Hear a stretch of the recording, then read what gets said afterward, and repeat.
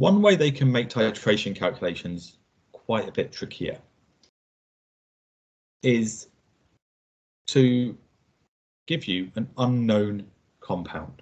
Normally it's the metal in the carbonate or the hydroxide that will be unknown, but they could easily do it with an unknown acid as well and make you work out what the acid is. This doesn't make the calculation any more difficult. It just adds an extra step on the end and it makes the question a bit wordy and a bit more confusing just to try and throw people off. But you're good enough not to get thrown off by these questions. You're good enough to read the question carefully and work out exactly what's going on. And you've already done this practical and required practical 1. So hopefully anything I say here will make you think back to that practical when you were doing it. Nothing here should seem like a surprise. So a student has a carbonate compound, X2CO3. They weighed 1.9 grams of this carbonate and dissolved it in water to make a 250 centimetre cubed solution. Let's draw out what's actually going on here. So there is your carbonate, X2CO3. We're going to dissolve it in some water. And we've got 1.95 grams of it. We're then going to transfer it into a 250 centimetre cubed volumetric flask. So that also contains X2CO3, and we know the volume 250 centimetres cubed. Then we took out 25 centimetre cubed portions of it. So let's take out 25 centimetre cubed portions. You know that when you pipette that out, you always put it into the conical flask. So the conical flask is what contains the X2CO3. This time our volume is just 25 centimetres cubed. And we titrated it. Whenever you're doing titration, you're going to use a burette. So draw the burette. This is why practical work is so important, to make you think what's going on. And that contains the HCl. We know the concentration of that is 0.04. And we know that the value or the volume 24.3 centimetres cubed, because that's what the concordant results are. They've told us in the question this time, so we don't even have to work it out ourselves. Right, so that's all the information.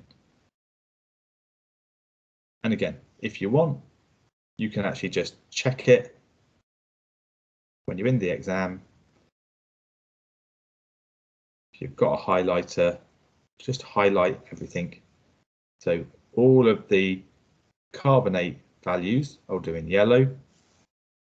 Again, I'll actually highlight them on here. So that's carbonate, that's carbonate, that's carbonate, and then choose a different colour to do all the values about the HCl.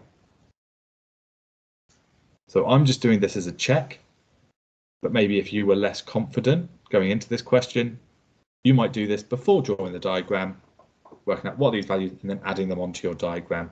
It doesn't really matter which way you do it, but I would suggest doing it some way. So, as with all amount of substance, what chemical do you know 2 things about? Because that's the chemical you can do a calculation with. I know 2 things about the hydrochloric acid. If you draw a diagram like this, it makes it really obvious which chemical you know 2 things about. So I've got concentration and a volume, therefore I can work out the number of moles of HCl. That's going to be concentration times volume, so 0.04. When I'm writing out the calculation, I don't care about significant figures, but when I do my final answer, I definitely will. My volume, 42.3. Don't forget to convert it into decimeters cubed, dividing it by 1,000, and you'll come up with 1.692 times 10 to the minus 3 moles. And you know what? Add it onto your diagram, because then you can see what you're up to. And also on your diagram, just say, I've used these 2 values. I'm going to tick that bit off, because you hardly ever will ever have to go back to a bit you've already done a calculation with. I've used those 2 numbers, I'm not going to use them again. And because you've got a diagram, that's going to control where your next bit of information can go. So my chemicals will go from the burette into the conical flask. So that's where my next calculation is going to go. I know the number of moles in the burette, Therefore, I can do the ratio in the question to work out the moles in the conical flask. So the ratio of the chemical that I know, HCl, to the one that I don't know, the X2CO3, is 2 to 1. So my number of moles of X2CO3 is going to be the number of moles of HCl divided by 2. Because it's a 2 to 1 ratio, I'm going from 2 to 1. I have to divide 2 by 2 to get to 1. So I have to divide the number of moles of HCl by 2 to get to the moles of X2CO3. It's going to be 8.46 times 10 to the minus 4 moles. So I can add that onto this diagram. Number of moles equals 8.46 times 10 to the minus 4. So where does my diagram go next? Well, it goes to the volumetric flask. But what bit of information do I have here? Well, I've got a volume in my conical flask. I've got a volume in my volumetric flask. Then I want to look at the ratio of those two volumes. So I'm going from 25 to 250. I have to times by 10. So my number of moles, I'm also going to have to times by 10 to work out how many moles are in my volumetric flask.